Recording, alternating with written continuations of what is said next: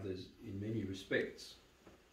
During the reading of the epistle, we heard how it is necessary to rebuke and to correct anything that goes against the understanding of what Christ has given us. And indeed, Christ showed us by his own deeds that sort of thing when he threw out the traders in the temple and rebuked the Pharisees and Sadducees, which were preaching wrongly the whole theology of salvation at that time. Many of the saints continue to take on that task, which is not without risk, because people judge them a lot for that. St. Nicholas lived in a time when the church was particularly experiencing all sorts of heresies, that is, wrong teachings, wrong understandings. For this reason, most of the ecumenical councils which corrected those heresies were in the second part of the first millennium. They were called in order to correct things and to clarify them so that from then on there would be no need for any disputes or wrong teachings and understandings. One of the most prevalent heresies which occurs to this very day in various ways, known as Arianism, due to a clergyman called Arius who lived at the time of St. Nicholas, which tries to teach that Christ was not truly God, but a created creature. And there are many versions of that. To this day, the sects like Jehovah's Witnesses and Seventh-day Adventists still preach that type of theology. It's very wrong.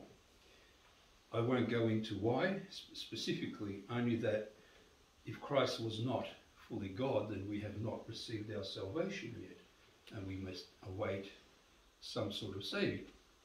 But indeed, we know that Christ is indeed God in full, and also fully man, and therefore our salvation has been correctly brought about. There are also many others outside the Orthodox Church, for example the Romans, that will say that yes, Christ is God, but then when it comes to discussing details, it doesn't make sense what they come up with.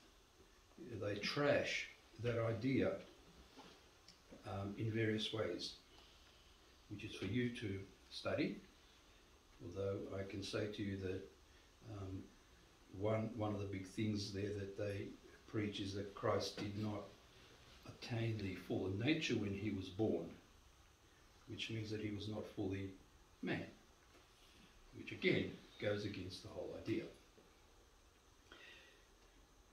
St. Nicholas was the one that slapped this Arius because of his teaching that Christ was not God.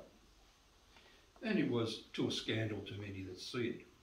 I don't know why, but if a person is of that nature that no matter how often you rebuke them and prove to them otherwise, they still continue to hold on to their wrong teachings. Sometimes a slap is needed to bring them to their senses. In the case of Arius, it did not, and he died a very horrible death. I think his bowels and all his insides came out of him. In any case, that's the one of the main things about St. Nicholas. As you know, he is the patron saint of travellers, particularly seamen, and many people in their motor cars and whatever have an icon of him. It's a good thing to have. There are numerous temples dedicated to his name, and many people named in honour of him. Could you tell people how you went to St. Nicholas and people were waiting and you did the service there? Well, you said it, haven't you? No. Oh, you said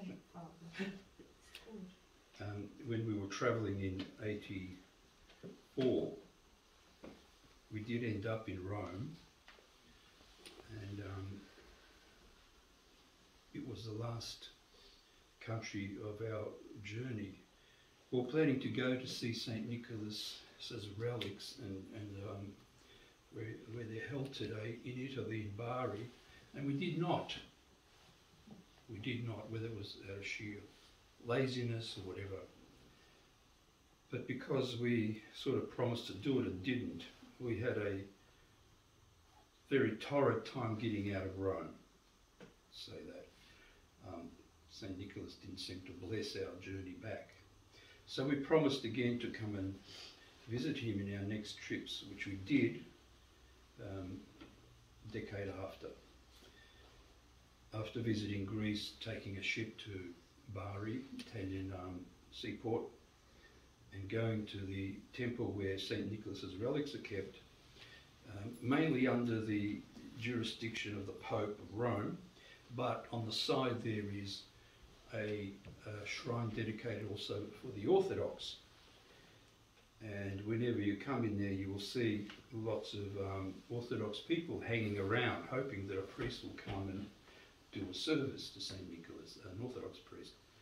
And they do come, and I was one of those that came, to the joy of those there. Of course, the Orthodox by far venerate St. Nicholas even greater than the Roman Catholics do, or anybody else. As I said to you, there's this anecdote in Russia amongst the sort of uneducated. You ask them, what's the Holy Trinity? They'll say, oh, it's the Father, no, it's Christ, Mother of God, and St. Nicholas. That's how much it's sort of penetrated into the psyche, the great veneration of St. Nicholas after the Mother of God in the Eastern countries. One of the things that has come to our attention, which I want to mention, I don't normally talk about these things, and that's the situation with our chapel. About 18 months ago, the bishop here of Antioch gave an edict that we were to go into the catacombs, hide ourselves because of all the tyranny that was coming around, and to serve from that area, which we have done. That edict, as far as I know, has not been removed, and in fact it was only a confirmation of the type of obediences that we were given even before we came under the jurisdiction of Antioch. Our idea is quite simple. Today you find in the Orthodox world, particularly in the West, not amongst normal people generally, but amongst the clergy, the bishops and whatever, huge arguments about quite irrelevant things, such things as canons and this and that, would bear no real relevance to salvation of one's soul. It's something that the devil uses, the passions of people who want to be recognised and put themselves forward as better than others. And so they make up all sorts of things that they are the only true group, or the others are not, and that you should join them, etc., etc. We don't go along with that, and we never have. The truth about orthodoxy is quite simple. If a jurisdiction, that is, a group, orthodox, has apostolic succession, that is, if it can clearly demonstrate that they go back through their bishops to one of the apostles without a break, and that they have never absorbed any heresies, any wrong teachings or anything like this, then they are legitimate, irrespective of what other bishops or others might say about them. Yes, they might have various deficiencies in certain ways, which I won't go into, but overall they are still part of the church. They are not separated from the Orthodox Church. Sometimes we have visiting clergy come here from different jurisdictions, and we don't mind co-serving with them, not because we are under them or we are somehow obedient to them, but purely out of the fellowship associated with that. Because of this we get lots of criticisms.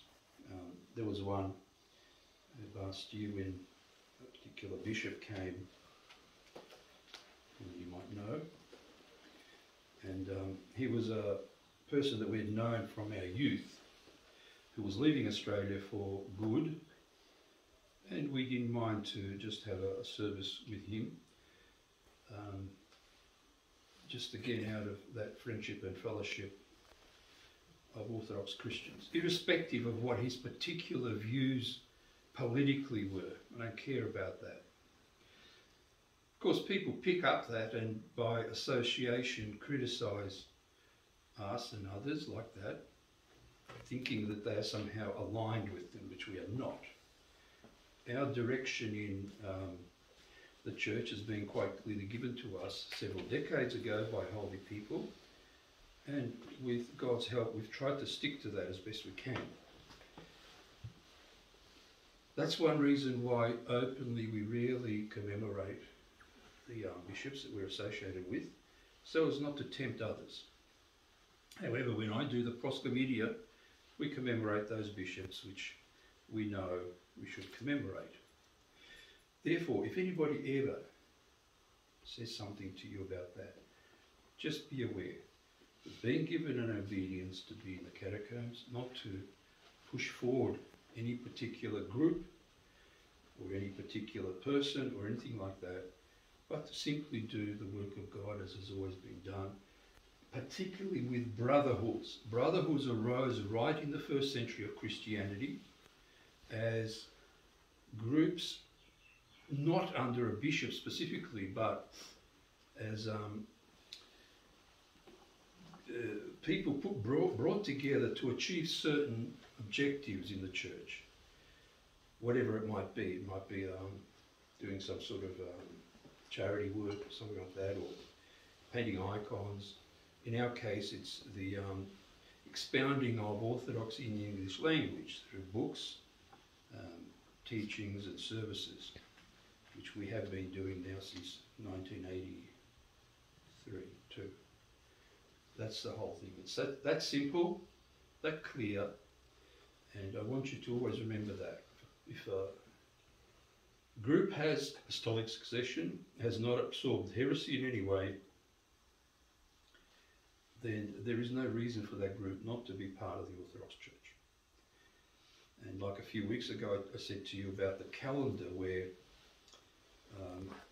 a particular priest who was very zealous for the church calendar, to the extent of pushing others away that were not with the church calendar but were with the world calendar, saw a vision or something of Christ with some on the left of him and some on the right. And when asked what does that mean, Christ said that I have children which follow the church calendar and haven't changed anything, and others which, for whatever reason, have been placed in a situation where they are using the world calendar, but they are still my children. And in time we hope that that situation will be healed, because it's not something that is traditional in Orthodoxy. The Orthodox Church has always had only one church calendar. Let's worship. It does its cycle of services according to that. That's why today, for example, in the world calendar it's the 19th of December, but on the church calendar is December the 6th.